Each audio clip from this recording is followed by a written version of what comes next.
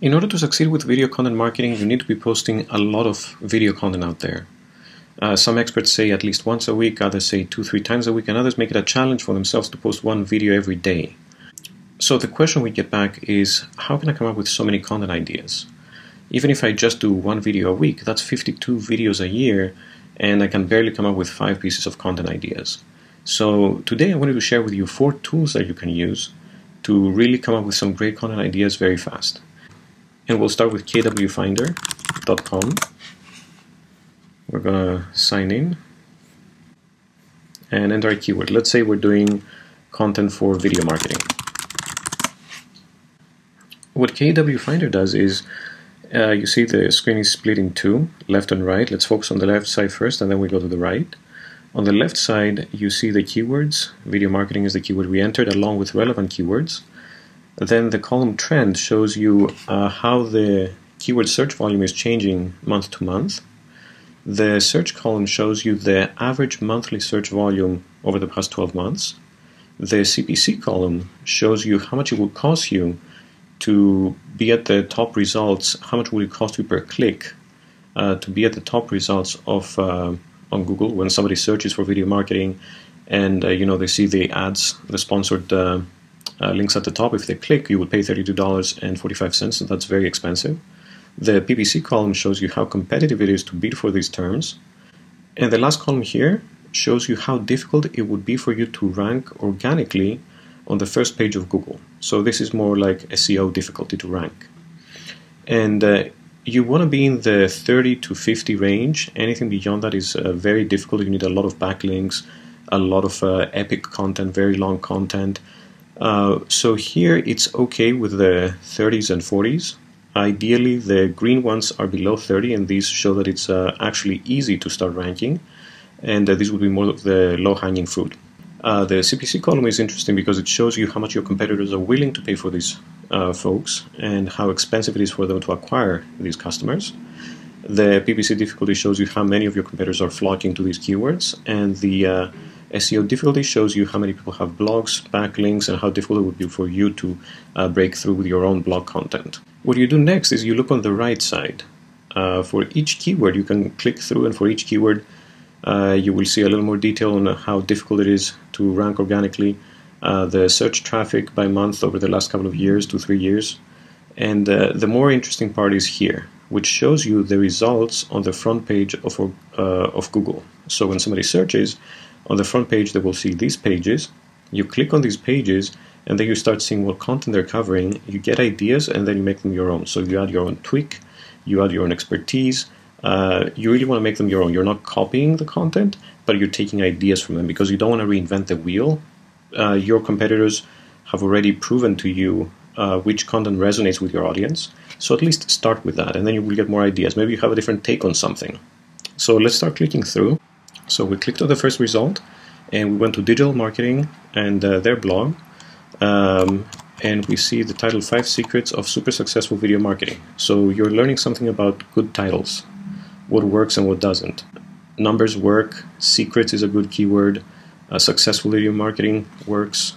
And then you can read through this content, see if you agree or disagree, see if there's anything you can add, and then do your own take on it. You can take some notes, create a very quick mini script with bullet points, and then deliver it in front of the camera very naturally. So that's one. Then let's go to HubSpot. That's the ultimate guide to video marketing. If you can create guides, these are great content. It's evergreen content, and you can convert them into video very easily. You can talk about the executive summary or some key ideas from the guide or some bullet points. Then we have Blue Corona. And here we have again the Ultimate Video Marketing Guide for 2019. Adding a year makes it a little less evergreen, but also it can boost your rankings for the year. So that's another guide. We have Neil Patel, How to Get Started with Video Marketing. That's another interesting title, How to Get Started, maybe what are the problems that people are facing when they're starting with video marketing. Doing how-to series is also very important because they tend to rank higher, especially for video. Google can show you on the front page of organic search results if you have videos and they have the keyword how to in the title.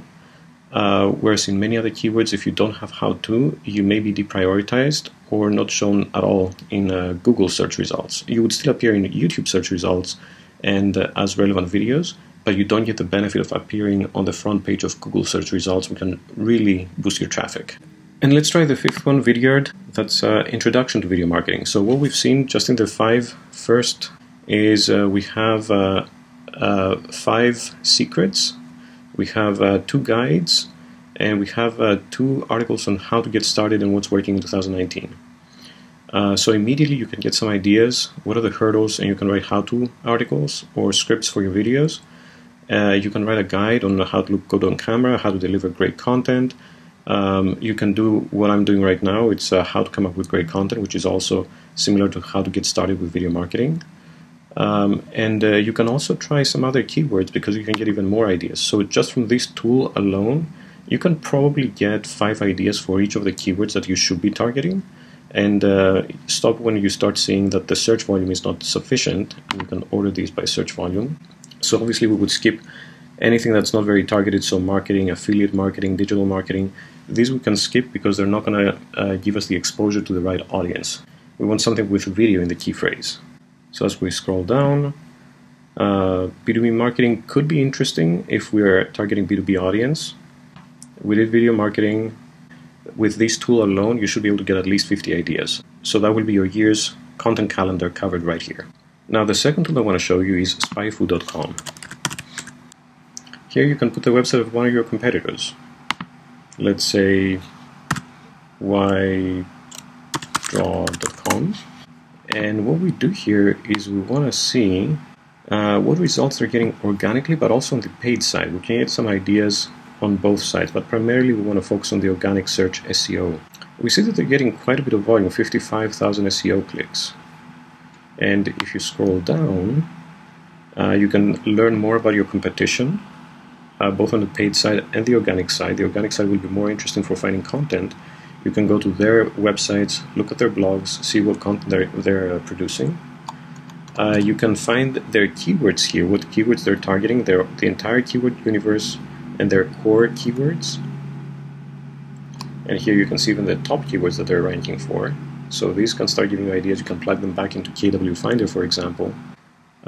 So the way to get ideas here is to find more of your competitors, find the keywords they're ranking for, and put them back into KWFinder and get more ideas. The third tool I want to share with you is Ubersuggest, which is by Neil Patel. So you can type Neil Patel Ubersuggest. And it's right here, neilpatel.com/Ubersuggest. What you do here is you can put a domain or a keyword. Let's put a domain, one of our competitors. And what you find here is some great keyword ideas, but also the traffic analyzer. That's the more interesting part, where it shows you their top pages and the backlinks they're getting. So let's go to top pages. And here you can see they have a page, what is video scribing, that gets 1,390 estimated monthly visits, even though it has 0 backlinks. So this is a very interesting topic. If you want to rank for video scribing, you should write something similar. And especially if you do it in video form, you can really beat the competition. So here you see all their top pages with their estimated monthly visits and how many backlinks they have.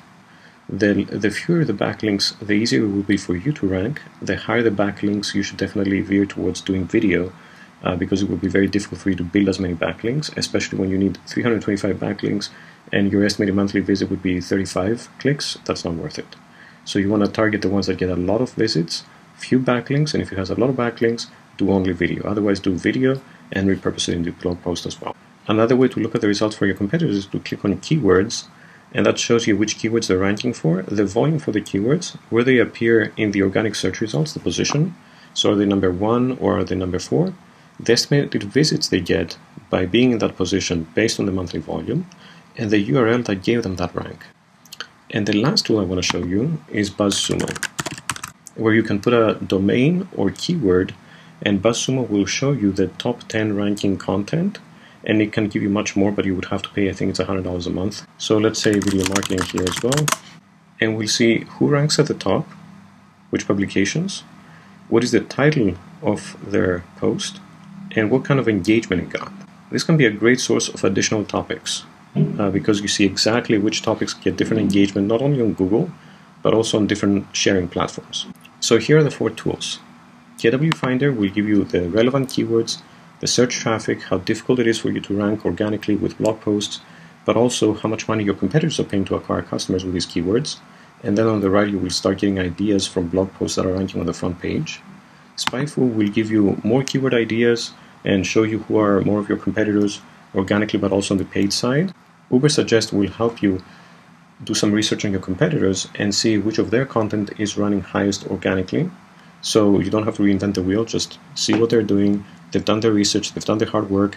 You see which ones of their topics are ranking highly and which ones are not getting any traction, so avoid those. And finally, on BuzzSumo, you will see what content is getting more social shares, what's getting more engagement outside of the Google platform.